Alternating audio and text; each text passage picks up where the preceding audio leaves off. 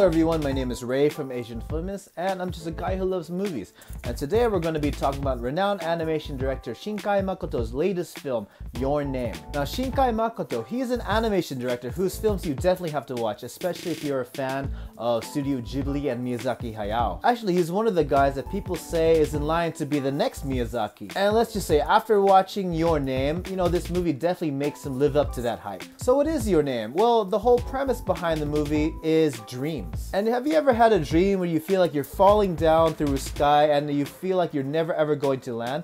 The movie starts off like that, and we have a narration from one of the characters setting up the story. And after the scene of falling down through the clouds, you are presented with this opening sequence similar to the opening themes you can find in TV animation. The music of Radwimps gets blasted into your face, and then you get presented with all these images hinting and foreshadowing the characters of Taki and Mitsuha, the two main characters. And the whole sequence is really cool. You think that it was actually TV anime, but no, they actually made this for the movie. Now this is only the opening sequence of the movie, but already the animation is stunning, it is jaw-dropping, and it makes you not want to look away. Now the two main characters we have, there's Taki and there's Mitsuha. Taki is voiced by Kamiki Ryunosuke, and Mitsuha is voiced by Kamishiraishi Mone. Now first of all, let's point out that the two actors aren't actually professional voice actors, they're actually film actors. You can actually catch many of their works in movies and TV dramas. Like you might know Kamiki Ryunosuke from the adaptations of Rurouni Kenshin and Bakuman. And if you've seen the Japanese remake of the classic My Fair Lady, it's called Lady Maiko, you might have seen Kamishiraishi as the main character in that movie. So these two actors, needless to say, they are both up-and-comers, but they have proved that they can do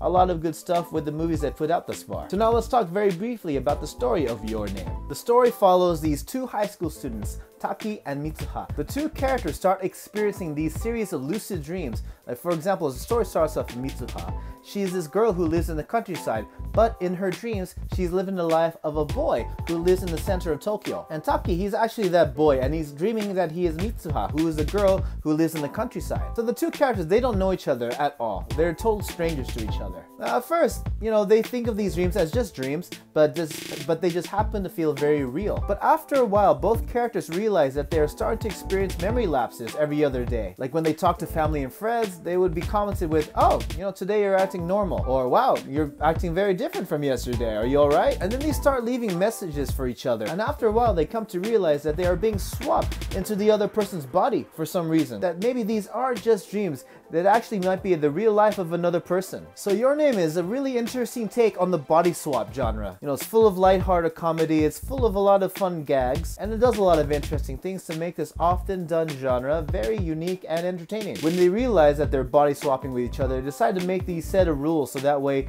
the other person's lives wouldn't be ruined by the other's antics. And they start helping each other out day to day. Like when Mitsuha is in Taki's body, she helps him score a date with the girl he likes. And when Taki is in Mitsuha's body, he helps her fight off against people who talk behind her back. So there's a lot of fun stuff in this movie that we can start talking about. So now, yeah, let's do that. Let's talk about the things I really enjoyed about this movie. First off, it's a Shinkai Makoto film, so it's going to be visually amazing. And yes, it delivers. As expected, everything is very well drawn, everything is very well animated, and everything is so detailed. And what I really like about Shinkai Makoto's movies is the way he draws in detail his cityscapes. And because Shinkai Makoto's artwork is so damn amazing, it makes you feel like you're really there and grounds the story in reality. And it's pretty cool, he actually uses real Tokyo and how it actually is designed. Actually, the first scene when you see Taki come out of the station, right away oh, that's Shinjuku. And then when the story shifts to Mitsuha's home, she lives in the countryside, it's still just as beautiful. And actually, contrasting from Taki's home in Shinjuku, Mitsuha actually lives in a fictional place made specifically for the movie. But the way everything was designed and the way everything was detailed, it almost seems like it's a real place. And as expected from every Shinkai film, the way he uses light makes every scene that uses it really warm and makes it feel very vivid. And it helps with the kind of premise he's trying to go with. One of the main central themes of Your Name is dreams. And when he needs to pull it out, he really makes the scenery feel very dreamlike. And just like how the visuals felt very real and grounded, the animation was just as organic. For example, Mitsuha, she does dances at the local shrine during festival time. And there's this one particular scene where she's dancing with her younger sister. And, they're both doing the dance, but what made the scene stick out was that both characters were not doing the exact same movement at the same time. As a matter of fact, both characters were animated separately. So rather than just using one model as the base of animation for two characters, two separate models were used. And just little things like that, it really made the animation pop out. Another thing I liked about Your Name is its balance between comedy and drama. Now the first act of the movie, when the characters are constantly switching in and out of each other's bodies, there's a lot of fun, there's a lot of comedy, and a ton of moments that make you smile and laugh. And it's for the most part lighthearted, that is, until the beginning of the second act when it takes a kind of dark and dramatic turn. Now this is when the story gets really interesting. There are a lot of intriguing plot points that come out, you get introduced to a lot of mysterious questions, and you just want to find out more. And it's during this transition into the dramatic second act that you really see Shinkai Makoto's storytelling shine. And what I liked about the transition from the first to second act is that it was really smooth. It didn't feel schizophrenic or jarring at all. And yeah, the movie made you smile when it wanted to, and it could really damn well make you cry whenever it needed to. You know, we can go on, and we can keep talking about the artwork featured in Shinkai Makoto's films. We can talk about his storytelling. But one thing that really shined in Your Name were the performances of the two lead actors. As with any body swap story, the two actors give performances in both characters' styles. And in this story, both actors had to pull off dual gender performances. Like Kamiki Ryunosuke, whenever he is Taki,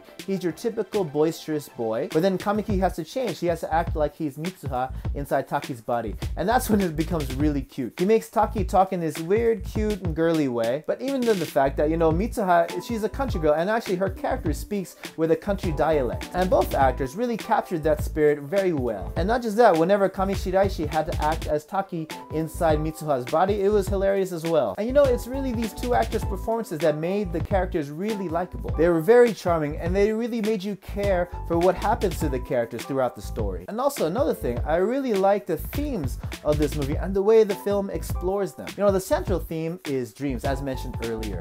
You ever had those moments where, you know, you wake up from a dream, you remember what it is, but as time goes on, you slowly forget it? Something similar to that concept is a very central part of this movie. Now, I'm not spoiling anything, because if you look at the trailers, they kind of mentioned all that stuff already. And some other things they hint at the story is the red string of fate. You know, I think it's popular mostly in Asian dramas or maybe anime, but basically if two people are tied together with this thin red string, it usually means they're destined to be connected together. Like, no matter what, fate will find a way. And one thing I noticed that was pretty interesting is that there are a lot of focuses on the animation of sliding doors. Whether it's a train, you know, the doors always go this way. Whether it be trains or just doors in a building, doors in a home. Now you can interpret those doors in many different ways, but you know, I'll just leave it at that. So Your Name, it really has the best of all worlds. You have fantastic imagery, you have a beautiful soundtrack with theme songs sung by Radwimps, you had amazing and engrossing storytelling, you had really appealing characters, and you have a very well put together story that pays off in the end. But as with any review that we do, I gotta talk a little bit about the bad things about this movie. Well, not necessarily the bad things, just the stuff I thought were kind of lacking or that I did enjoy about this movie. That being said, there was only really one thing I felt kind of about, and that is, you know, it might be a little bit of a spoiler, but they don't explicitly explain why or how Mitsuha and Taki started exchanging bodies in the first place. You know, you could look at it both ways. You could be disappointed that they, you know, there's no real explanation as to why they swap, and on the other hand, you can just suspend your disbelief and just accept that there's this kind of unexplained magic that kind of makes this universe go along. And you know, it's fine. Sometimes those stories work out, and it adds this really deep fantastical element to the story that just makes it all the more charming. As for how it works out in Your Name, I'm kind of half-half. I really want to know why they started switching bodies, but at the same time, I can kind of accept this kind of mysterious magic because it really sets the atmosphere and it really makes the story very unique. But yeah, as for anything else I felt wrong about this movie, that was it. Everything else, it was perfect. And the bottom line is, Your Name. You know, it's a film that's as great as can be expected from Shinkai Makoto. You had beautiful visuals, you had amazing storytelling, you had fantastic music, and just a little bit of that magic of Shinkai Makoto to make this, you know, often done body swap story unique and interesting. And trust me, there is a lot of visual spectacle, and there are plenty of heart-wrenching dramatic moments that'll keep you glued to the screen. But that reminds me, there's one more thing I really have against this movie, and that, you know, the movie ends. Now this movie, it didn't make me cry, but it did make me feel nice inside. Now, we definitely recommend this movie for fans of Shinkai Makoto. And it's, you know, if you just love beautiful animation in general, beautiful animation, wonderful music, and you know, if you like good movies, you should just watch this movie already. Anyway, those are my thoughts about Your Name. What did you guys think? Did you agree with the things I had to say, or did you disagree? Whatever your thoughts are, leave a comment below, and don't forget to leave a like on this video and subscribe to Asian Filmist for more reviews and discussions on Asian films. You can also chat with us on our Facebook and Twitter pages, And if you subscribe to our email newsletter, you can receive a free copy of our ebook, The 108 Asian Films for New Fans to Watch. And once again, my name is Ray. You can find me on Twitter at RayMaru555. And that's about it, everyone. Alright guys, I'm about to watch another movie. I'll be back soon, yeah? Promise.